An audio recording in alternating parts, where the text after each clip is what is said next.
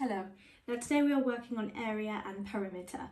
Now two things you need to keep in mind is that the area of a shape is the inner part, okay, so it's the inside part of that shape, and the perimeter is the outer perimeter like that.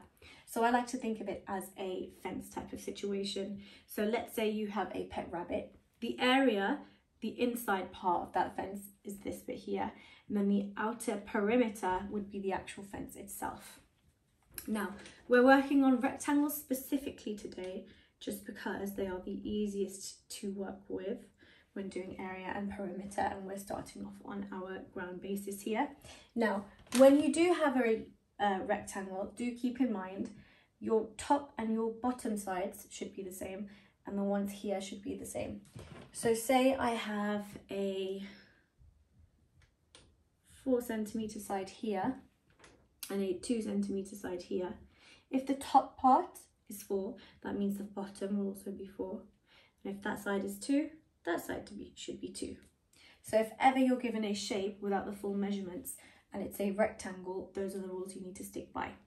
Now we're going to start off with the perimeter, the outer part, just because it's a little bit easier. Now when you are doing perimeter, you need to do your length, add your length, add your width, add your width. Now what that means is how long the shape is. So it's 2 centimeters long. And your width is how wide, and it is 4 centimeters wide. So we would have our 4 over here.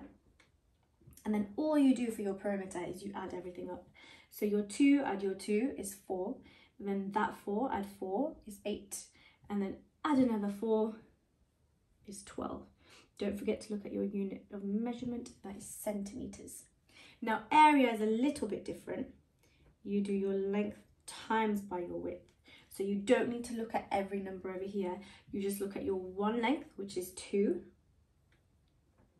and your width, which is 4. And then you do your 2 times your 4, which is 8 centimeters. Now when you are doing area, you need to put a little number 2 here, and that is your squared sign, and that just shows that you're doing the area of your shape.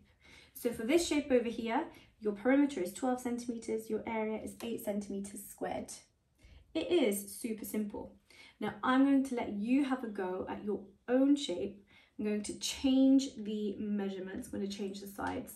You're going to follow the exact same steps as before, and I'm going to give you a few minutes to work that one out. So do feel free to pause it if that helps you and gives you some more time. So your measurements for this one will be 6 and 3.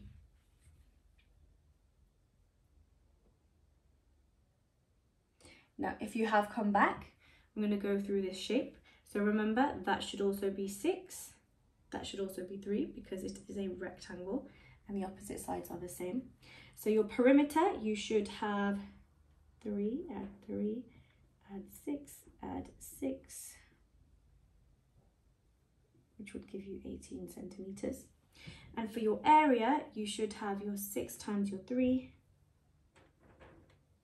And this is one of those occasions where both measurements are the same. You should have 18 centimeters squared. If you did get that, well done.